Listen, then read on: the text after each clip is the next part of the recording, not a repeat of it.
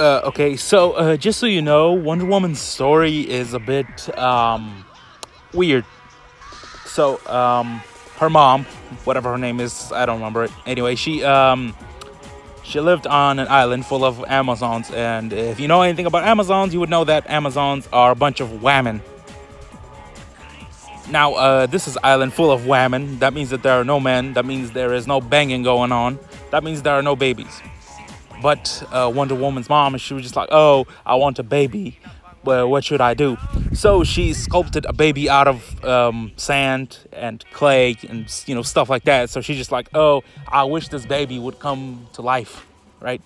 So then out of freaking nowhere, the Greek gods, they were just like, hey, this random ass woman is praying for a baby. Let's give her a baby, right? So they took the clay girl that she had sculpted, and they actually make it come alive like Pinocchio.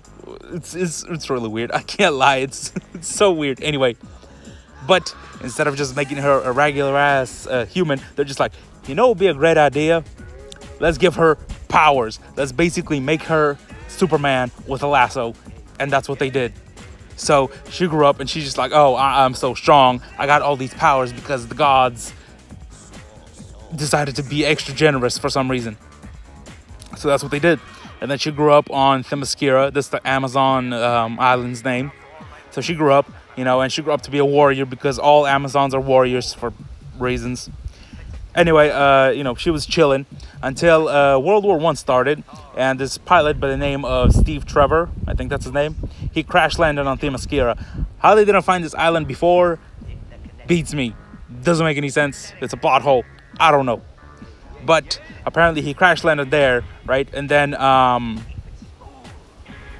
they decided, hey, somebody should probably take his ass back to the human world, which they call man's world, because apparently man rules the world.